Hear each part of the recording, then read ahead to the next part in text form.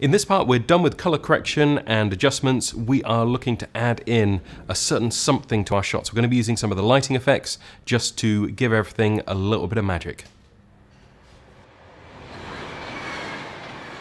In the last moving vehicle shot, I really wanted a slightly more striking look than what we ended up with. The clouds were okay.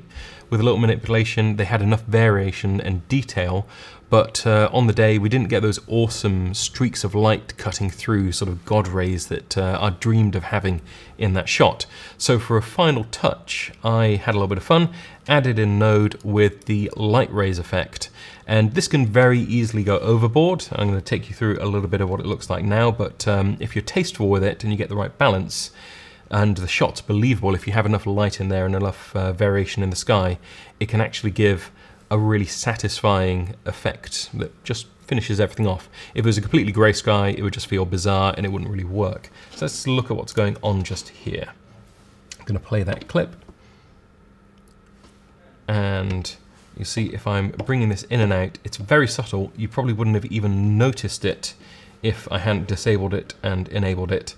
But you can see those rays of light just cutting through the clouds, and those are being motivated by the slightly brighter areas as if the sun is kind of behind a bit and it's just sort of peeling through, cutting through the atmosphere. Now, on the right hand side, I've already added this in, but I'm going to take you through a little bit of what's going on with it. You can, first of all, if we up the brightness, you'll be able to see those streaks a bit more. Obviously, you can go to insane levels with this, and then you can change the position so you can get the direction convincing for what you're doing. It can be going up, it can be going down. You can make it so that it's kind of going sideways. Just position it where you want. So I kind of liked it like that because it was facing towards the back of the car. You can have a cavalcade of different things you can manipulate with this. So the length of those streaks, you can pull them right in, you can pull them right out so they go across the whole thing. I just wanted them sort of in the sky, not across the foreground, because that probably wouldn't be realistic in this setting. You can soften them, but that wasn't really what I was after. That's kind of more of a glow around the really bright areas when you do it like that. So I wanted more defined streaks. And then, as we've seen, we can adjust the brightness. You could also adjust the color, but I don't think that we need to for this effect just here. And I'm just eking that in.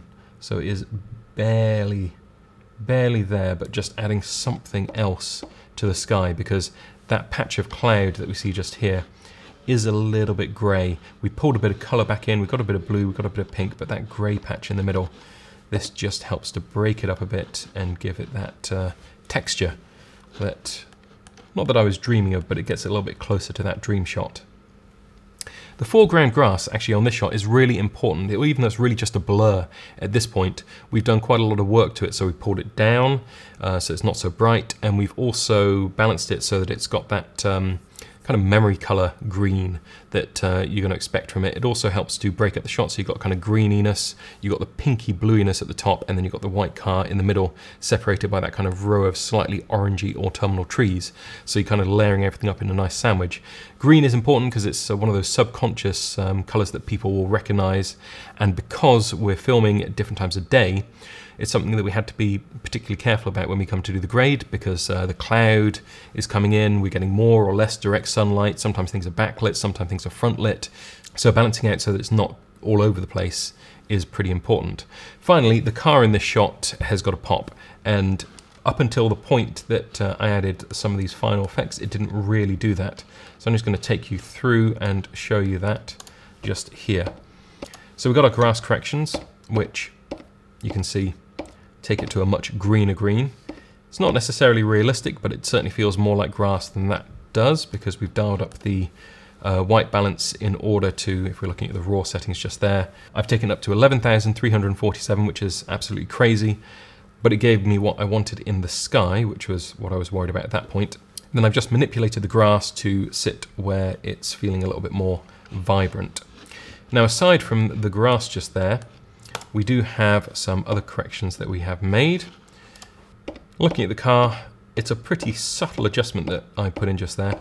But again, it is just the same as we did on the model car, really. I have a power window set up just there. Zoom in on that a little bit, and you can see I've put that around the car, feathered it off quite a lot. And then we've gone to the tracker panel, tracked that over the top of the car so that when it's moving through the shot, it's actually going to track along with the car, and having that in there, just click off that, means that the car is going to be just that little bit more prominent in frame. Helps to draw the viewer's attention. It's the focal point, it's what people have got to be looking at, and it's important as all through the process, the filming, choosing camera angles, choosing lenses, we're trying to guide the audience's eyes to certain areas within the frames.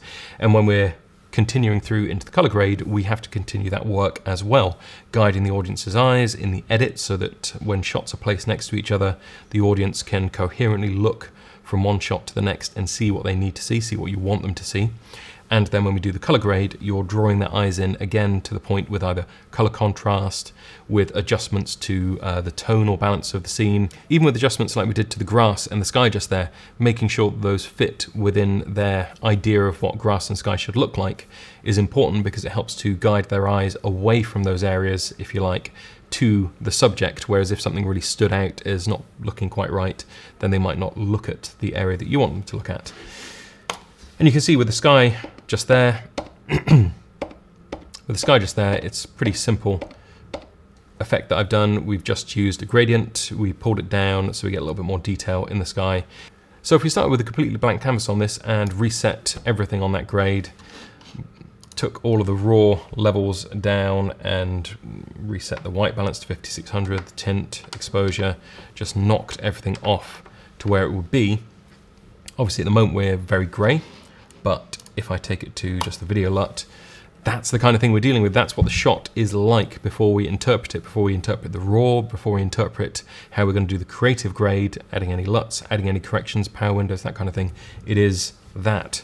So immediately, yeah, you could bring the exposure down on it, but as you bring the exposure down, you see it's kind of grey. Okay, you bring up the color temp a little bit to warm it up, but it's still not quite as vibrant. So you've got to really work that footage. It isn't necessarily going to look like that straight out of camera, but that's the important part of understanding what you can do with it, understanding how the entire workflow works from the editing to the color grade, and obviously initially how you capture it, what your exposure is sitting at, how that can be interpreted, and what the limitations of the camera system and the codec are.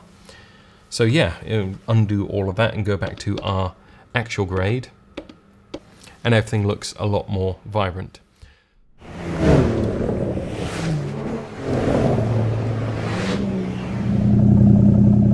In the final part, we're having a very brief look at how we then used Fairlight to finish the audio for this project.